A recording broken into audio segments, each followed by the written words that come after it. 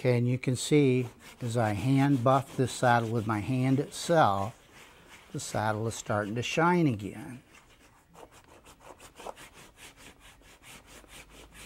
While I'm using my hand instead of a rag or a brush or anything like that, is a human's body temperature is 98 degrees, and what that does is heat up the chemicals we've applied to this saddle and helps it penetrate into the leather better. So if you used a rag, most of it would end up on the rag. Yeah. When it penetrates. Okay. You need the heat of your body to bring the shine back out. Now when we're done, and we've really rubbed on it, we'll use, I prefer to use shoe shine rags. They have a little nap to them, and it will continue to add shine to the saddle as you buff. But it's labor intensive.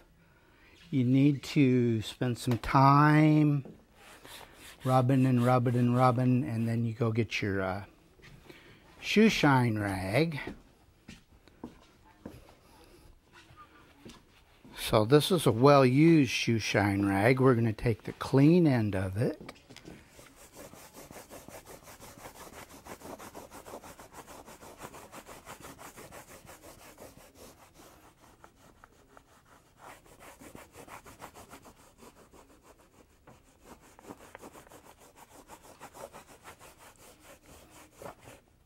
And we're just going to keep rubbing.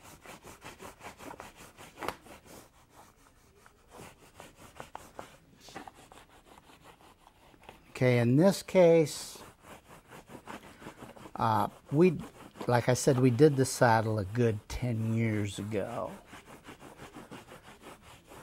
And I know for sure that for 4 years it looked perfectly new and it was used, you know, in the show pen.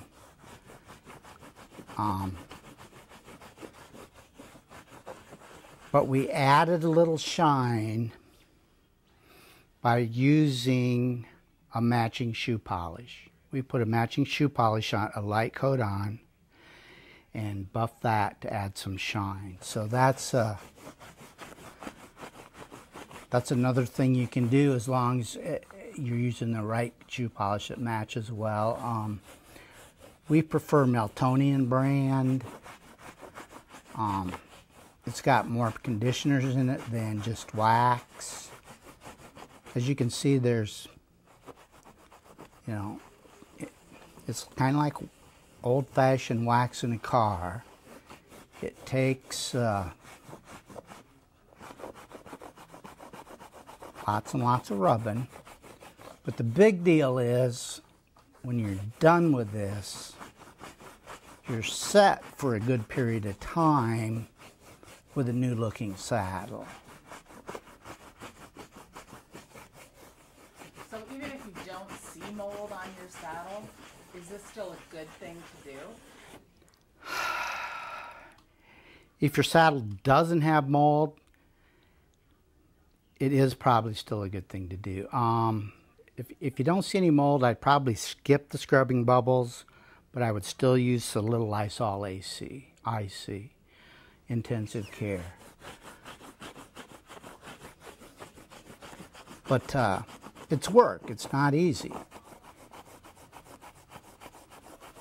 But your saddle is an investment. This, I mean, was, to me, in its day, a hugely expensive saddle.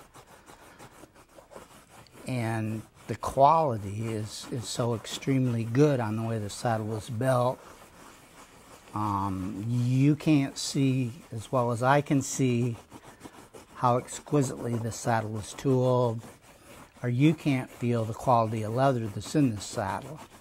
But I guarantee you that this is a premium saddle. You know, it may have cost up to $10,000 15 years ago, so you can guess what it would cost today. Okay, So now you can see after 45 minutes of rubbing, we're starting to get a sheen on that saddle again.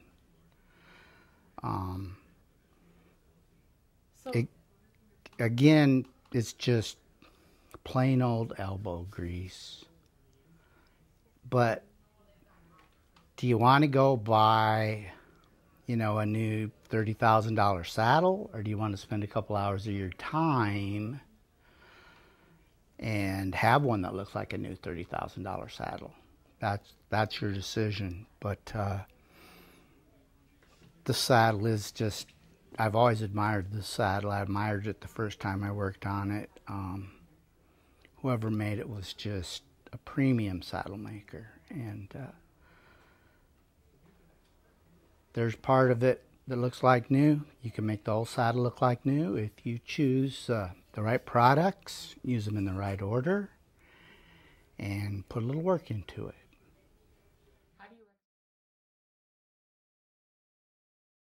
Again, it was scrubbing bubbles, which everybody laughs at, but I'll guarantee you some of the best saddle makers in the world use it to restore saddles.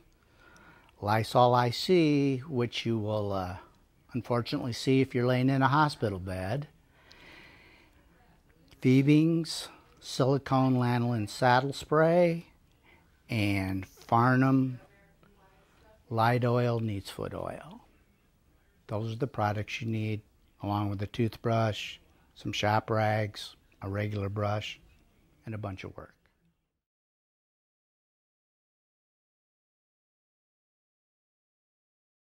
I really like to have them not in a bag with a fan on them or a dehumidifier on them. I use a fan, and that works pretty well in my barn. But your light oiled Western breed show saddles cannot be exposed to too much sunlight. So you need to keep them in your tack room in the dark. You know, get them out, showing them, practicing them for an hour, but don't leave them sit out in the sunlight and darken them. This is an Arabian saddle, and some Western breeds are going to dark saddles again. Then it, you know, you can leave this sit out in the sun all day. You know, it may dry it out a little bit or something, but it won't affect the color. So we put together kits to totally condition your saddle. If it's a work saddle, a dark saddle, we put pure neatsfoot oil in it because it tends to stay in your saddle a little longer and soften a little better than the products we use today. But for light oil saddles, we always use the Farnham neatsfoot oil, lightning oil, but we still use the Lysol IC, we still use scrubbing bubbles.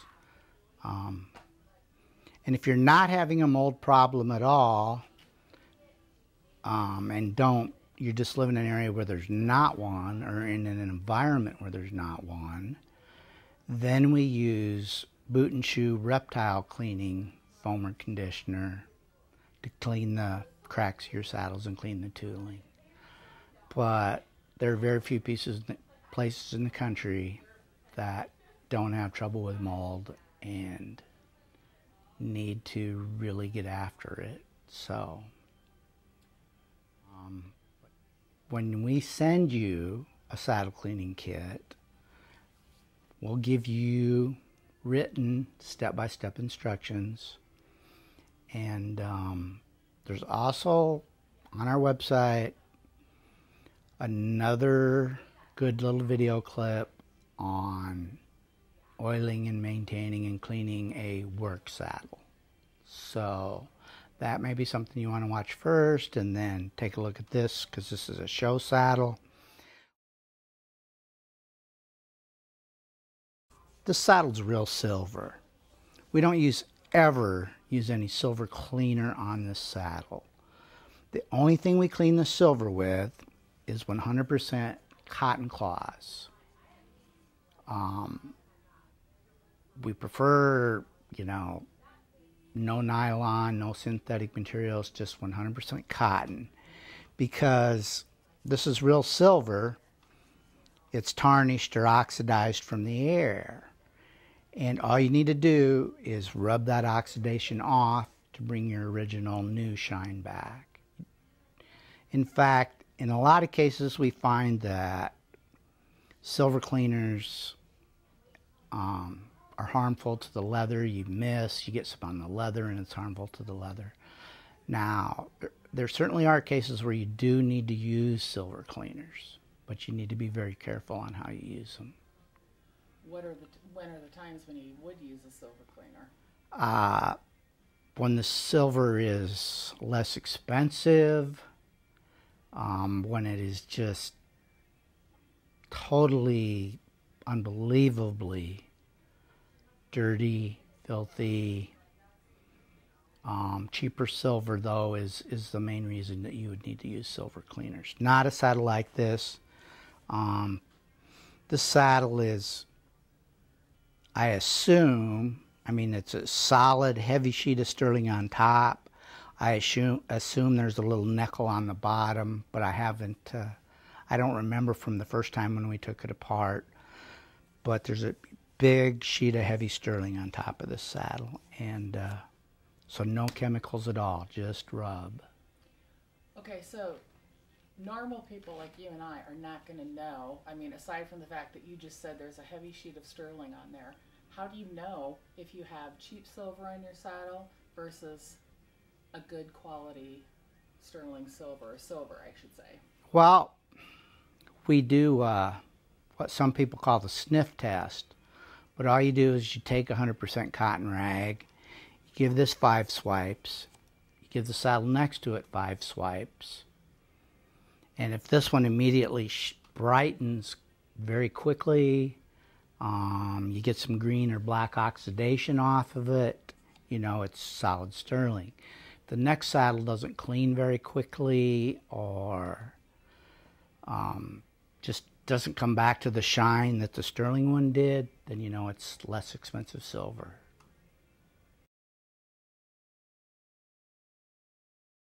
One of the worst things we see is people neglect their tie strap, their off strap, and their stirrup leathers here. These need oiled much more frequently than your whole saddle. Cleaned and oiled. So if you want to save yourself from getting hurt, check your off strap, your tie strap, and your saddle leathers. Check them for wear, check them for softness, keep them oiled.